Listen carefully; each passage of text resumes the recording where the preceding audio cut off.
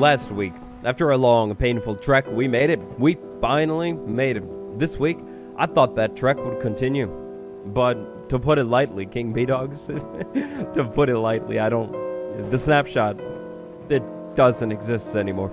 Today is indeed Wednesday, but it is definitely not Snapshot Day. However, as a small consolation prize, the developers have bestowed upon us my sweet princess. Look at her eyes. Her eyes glisten in the sunlight up here atop the mountain. Her eyes, her beautiful eyes. And her chest. Wait, what big beta day? Welcome to Bedrock Beta 1.18.30.29. Today we're going to dive into it, check it out. It's must leave a like March, so yeah, and tomorrow it looks like it's going to be Snapshot Day.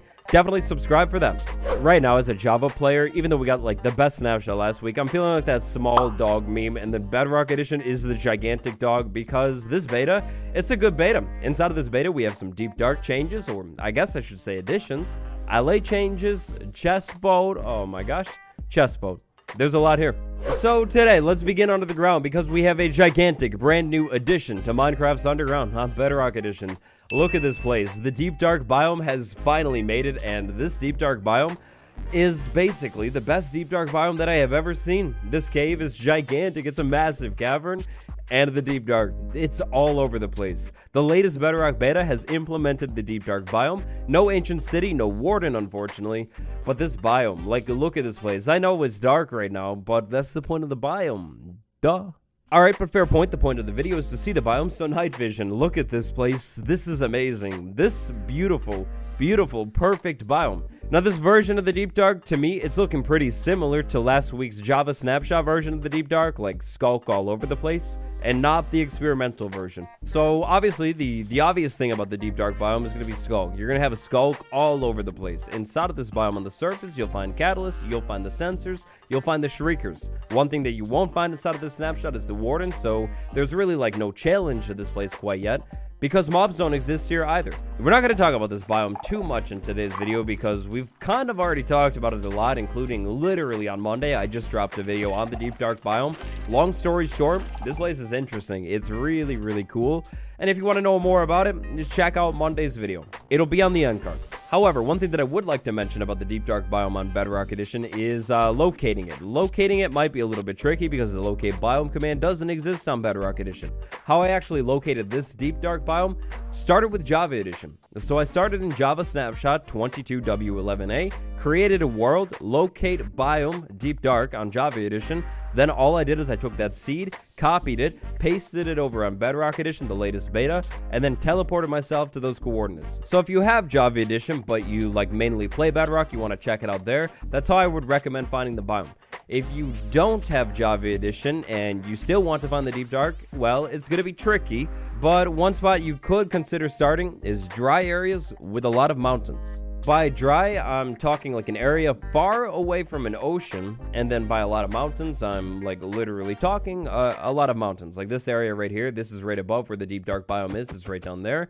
Gigantic mountain right there, really, really good looking. No gigantic oceans like too close. It looks like there might be one over there, but then even more mountains. Your best bet would be teleport to one of these locations, dig straight down. Deep Dark usually generates deep. Maybe it'll work. Next up, I've waited for this moment. You've waited for this moment for a long time.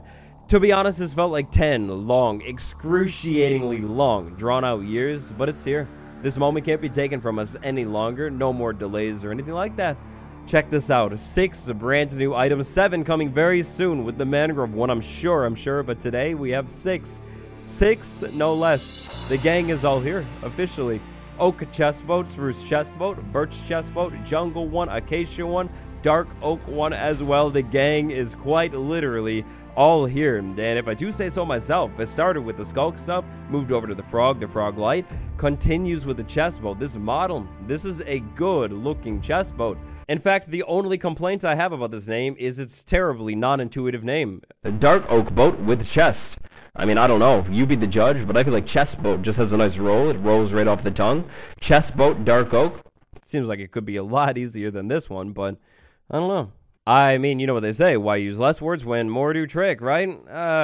Yeah, something like that. So anyways, inside of the boat rowing, it's literally exactly the same as a normal boat. If you play Java and you row boats a lot, then this looks a little bit different, but it's basically just Bedrock's animation. It's different. And first person, looking around, looks basically the same as well. You can look down and see the chest. That's kind of cool. Let's say I was sailing around and then my friend's chest boat randomly appeared. If I use this chest boat to try and, you know, like maybe rob from it, I actually jump over to the chest boat. I want mine back. Mine was a little bit better, so there we go. If we crouch in the chest boat, we get out of the chest boat. That's how that works. If we use the chest boat and then use the inventory, we get the inventory of the chest boat. So E is checking my inventory right now. That's pretty cool. Not bad. Now let's say we're outside of the chest boat though. How do we actually access the chest? If I just aim at the chest, do I get it? Well, no. You just get in.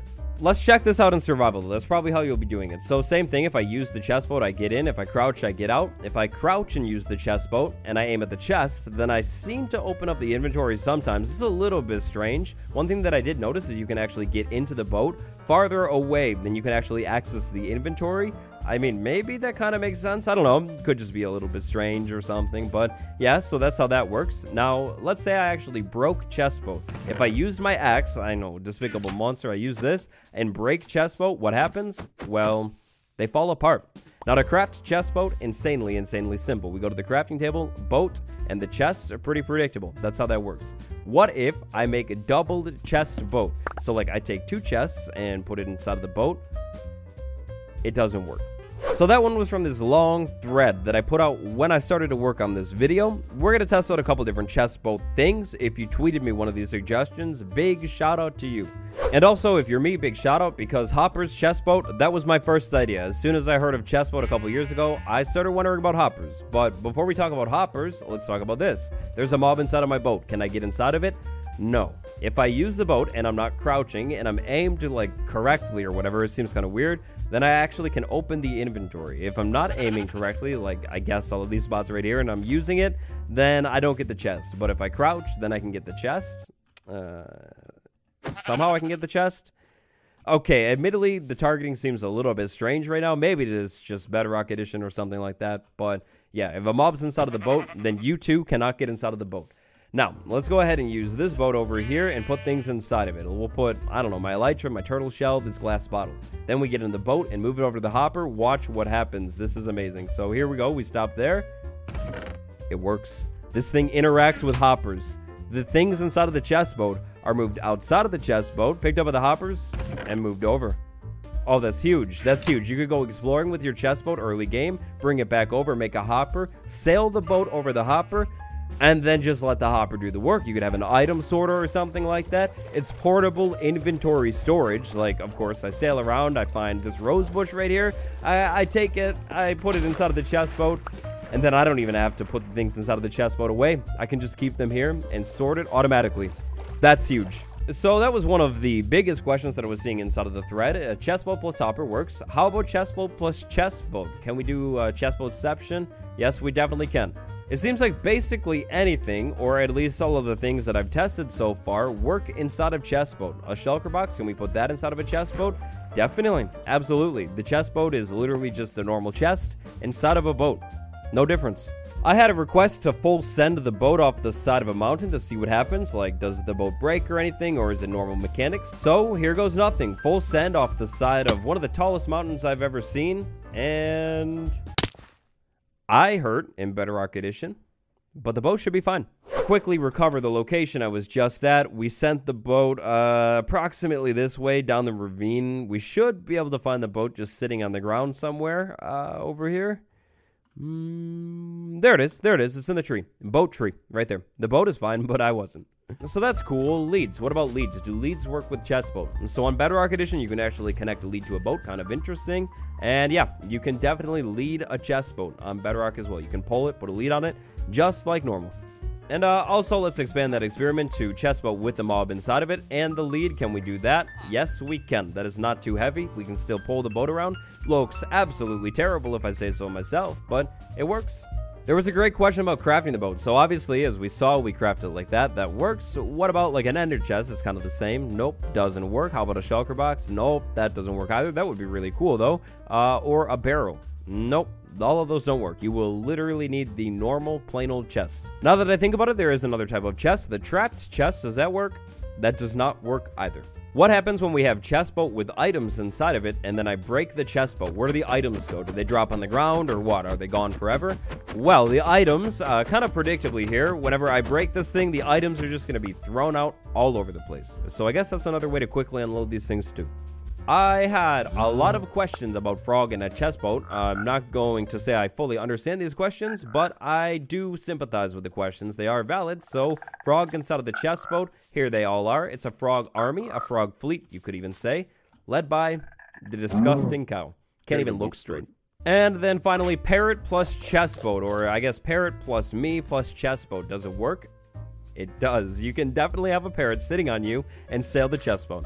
The chestboat is absolutely amazing, really, really cool. The hopper functionality makes this thing potentially very, very useful. I'm excited about it. I like it a lot. If you asked a question on the thread for the video or are just part of Twitter gang in general, thank you.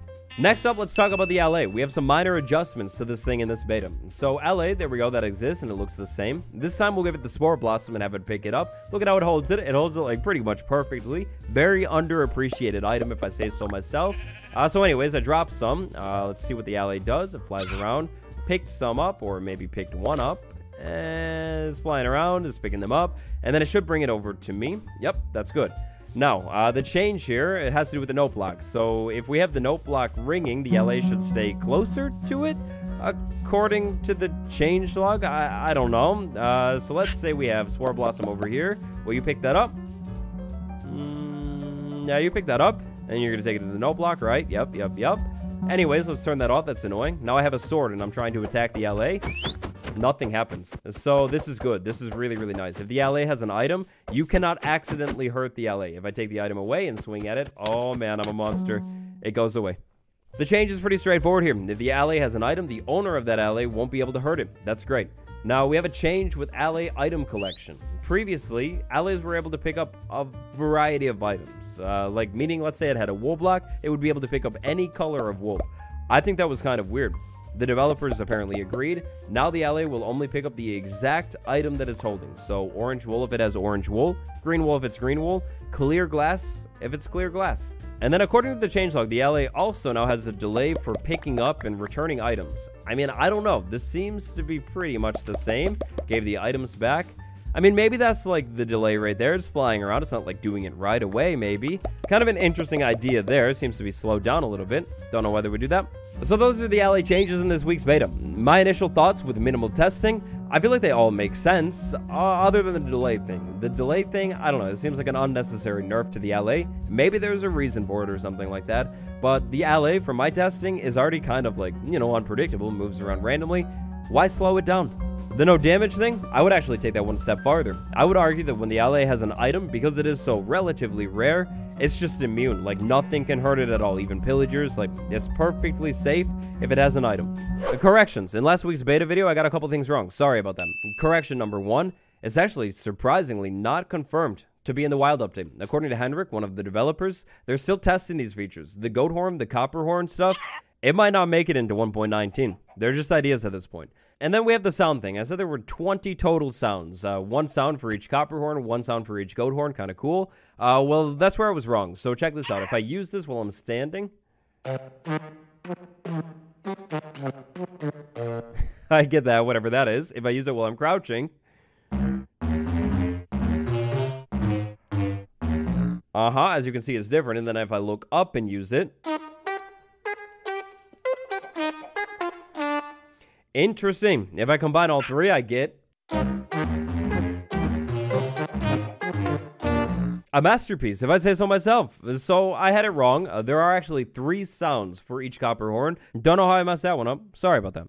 I still really think these horns are an interesting concept, but I also still fully believe there needs to be an item or a way that you could actually use these things in single player. As somebody who mainly plays single player, I would quite literally never get to hear these horns. If I had an item, or at least maybe a dispenser functionality where I could hear these things, that could be cool. And then considering the fact that there are 3 different sounds for each item, a dispenser machine or something that could use these at the same time, you know, hear the actual song in game, could be cool. Finally, for this week's beta, we have a parity change that I think actually came a little bit earlier, but anyways, axes that attack a shield will disable the shield for 5 seconds. That's how it works on Java. It works like that on Bedrock too now.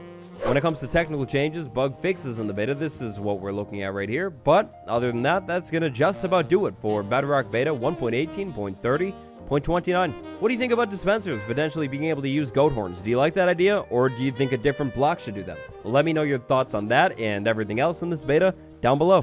Conveniently on your way down there, I placed the like button right below this video so you can make a quick stop at that. I would appreciate it a huge time. And it looks like Snapshot Day tomorrow, so subscribe. Thanks for watching, everybody. It's been me, your boy. Goodbye.